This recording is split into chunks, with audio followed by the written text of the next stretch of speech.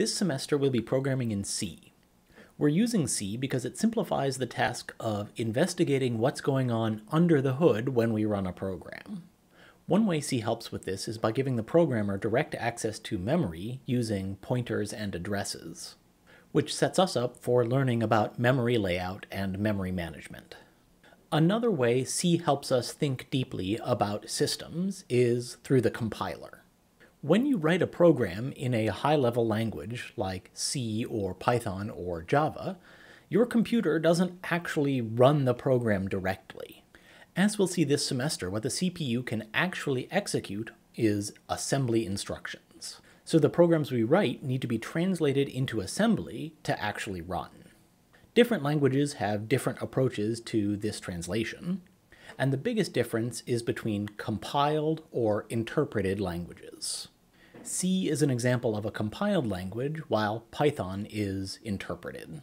Here, my VS Code is connected remotely to Watson, and in my directory I have two programs, a Hello World in Python and a Hello World written in C.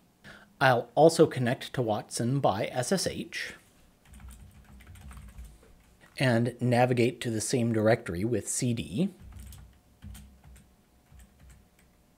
And if I do an ls, then I'll see these two programs in the current directory. And we can run each of these programs from the command line, but in slightly different ways.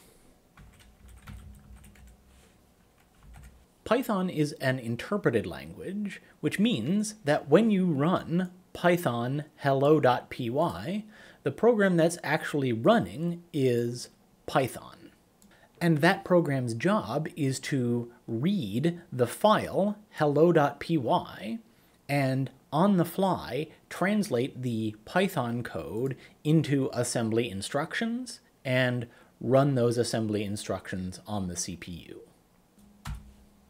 On the other hand, C is a compiled language, which means that to run our C program, we have a separate step of first translating our C code into assembly using a program called a compiler. At the command line, we can run gcc and give it the name of the file containing the code we want to translate from C to assembly. GCC is a compiler, which means that it is a program whose job is to translate other programs. It reads the file containing our C code and creates an executable file containing assembly instructions. After running this command, if we do an ls, we see that we have a new file called a.out. And this is the executable that was produced by GCC. We can run it from the command line with /a.out. A.out is the default name that GCC gives to executables, but of course we can change that with command line options. So let's delete a.out with the rm command. And then let's run GCC again. But this time we'll specify -o for what to name the output that GCC produces and call it hello. And now I have my hello.c program and my executable called hello. If I run /hello, then the assembly that our C code was translated into gets executed by the computer. If we look at this executable in VS Code, it warns us that it's not going to make sense.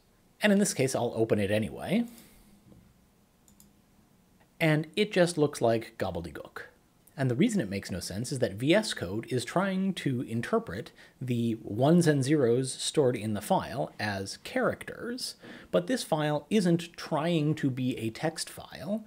And so the ones and zeros of this file are actually representing instructions to the CPU, not characters that are meant to be human readable. But there are other programs we can use to make a bit more sense of this executable.